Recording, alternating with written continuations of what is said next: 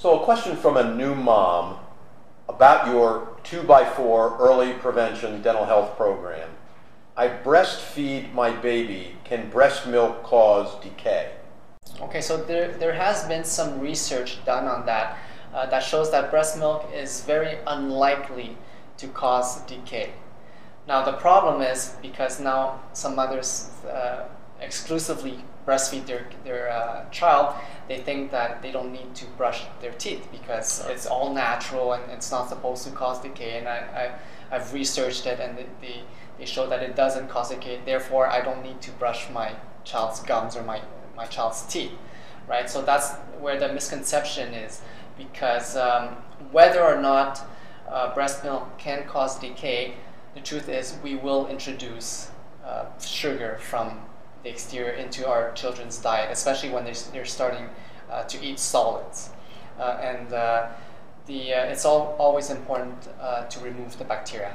And of course, a lot of moms are breastfeeding longer, and so they're going to have other things introduced besides the breast milk the later they go in that. So, but by itself, it doesn't cause... Probably not.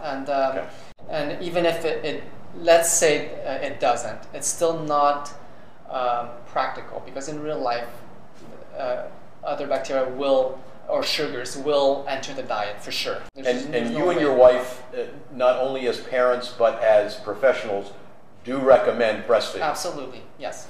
That is the healthiest way for your child, right? It's the most natural food for them.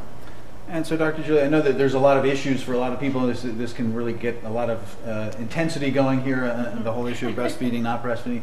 Anything else to add to that that's important for us to know? Breastfeeding and not breastfeeding is a very personal choice. And, I will never tell someone what they should do. But in terms of is breastfeeding causing decay, we should think about cavities about what we can do in terms of diet and oral hygiene. And that's what we can control the most. So good oral hygiene practice is always the way to go. So start early on. Keep those teeth clean and healthy. Provide with your child a balanced diet and healthy diet. And if you do that, then you have all the keys to keep their mouth healthy. So it doesn't matter whether you're breastfeed, you're not breastfeeding, you're formula, or you're doing both or half-half. It's all a matter of keeping good oral hygiene.